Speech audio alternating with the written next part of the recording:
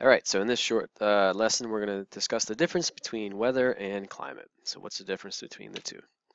All right, so very important terminology here. Weather. Weather is your daily or weekly variations in temperature and other atmospheric conditions. It's what you experience on a day-to-day basis. It can change drastically from day to day, from week to week, even from year to year.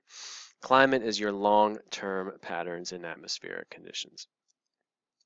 It's really hard to see here, but this is a picture of someone that built an igloo, or a not very well-formed igloo, but this is down in Washington, D.C. If a couple of years, I think it was 2015 maybe, there was a big snowstorm in D.C. And someone built this igloo and put a sign on here that said Al Gore's new home. Now, I have to admit that's pretty funny. Although it's completely wrong and off base, but the point here is that they're trying to make is, wow, it's cold in DC. We never have weather like this. Where's this global warming stuff? Okay, so we sort of discussed this earlier in this lesson, but this is a common problem with people confusing either purposefully or not weather and climate. Okay, so here is a chart that summarizes some research that was done a few years ago that I think is just absolutely fascinating. So this is polled some scientists from University of New Hampshire. They polled people, okay? And what they did was they took surveys on different days of the year, okay? So among the data that they gathered were whether they were a Democrat, an independent, or Republican. So this is your Republican line, this is your independent line, and this is your Democrat line, okay? So they asked them, first of all, what their political persuasion is. But they also asked them whether or not they thought that humans were impacting the climate, or yes, that impact, whether or not humans were impacting the climate, okay? So this is their score based on this means people didn't think humans are impacting the climate, and this means they think they are impacting the climate. So the higher you are on this axis, the more people thought that humans were impacting the climate, okay? So a point here means the people that they asked at this time didn't really think people were that responsible, and at this point, because it's higher on this scale, that means that people believe that humans were responsible. So what gets really interesting is they also took note of the temperature anomaly on the day of the interview. So when they were actually asking the people these questions, they noted whether it was warmer, okay, so warmer than usual or colder than usual. Okay, so this means 0 is the same temperature as it should be.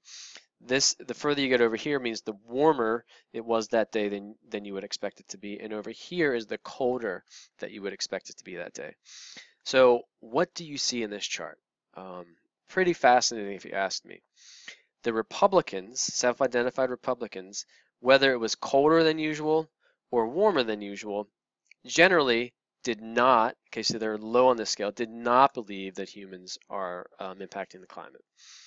Democrats, whether it was colder than usual or warmer than usual, they were very high on the scale, meaning they believe that humans impacted the climate. So remember earlier on I said this is a political issue.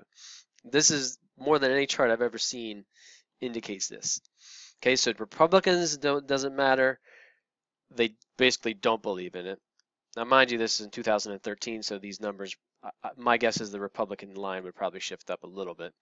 The Democratic people that identify as Democrats, they believe climate change is real no matter what the temperature is. What's particularly fascinating is you look at the independent line, this green line. So what the independents, the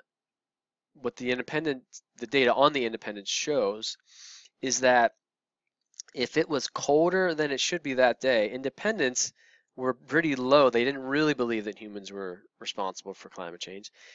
The warmer it got, then as it got warmer than it should be that day, belief in climate change increased significantly. I mean, we're talking like 0.35, it almost doubled to 0.7.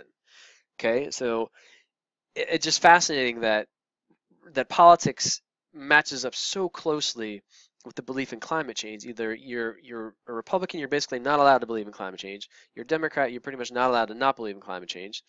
And then if you're an independent, you're kind of like, well, it just depends on what the weather's like that day. So again, this shouldn't happen. I mean, if we really had an understanding of the science is very, very clear. We have to look at the long-term patterns. This, yes, there's some uncertainty, but by and large, it's almost impossible right now to believe that humans are not impacting the climate. Okay, the evidence is abundantly clear. Whether or not we can prove it, completely is up for debate. Um, but it just goes to show that this has become very much a political issue. So if you go back to the difference between weather and climate, remember we started this lesson, this tweet from Donald Trump, harping about how it's cold today, it's unseasonably cold. He said, where's this global warming? And again, the first point I made was that if you have to look at global, so it's global climate change, not US climate change. So that's the first of all. The second of all, if you look at just, a little over a month after Trump sent out this tweet, we're setting records all over the United States, in particular on the East Coast where he was tweeting from. In record heat waves. I mean, I was here for the heat wave in Delaware here, and it was like 70 degrees in the middle of February. Crazy, crazy weather, right? And so if I were an unscrupulous, scientist or instructor or person, I could say, well, here it is, evidence that climate change is real. But again, that's weather. It just happened to be hot that day. Um, you have to look at both the global trends, which were hot, but also we looked at in the last lesson the long-term trends. So you have to look at the long-term climate trends in order to determine whether or not the climate's actually changing. And all the trends are pointing to the climate changing. Okay, so that's the lesson on weather and climate.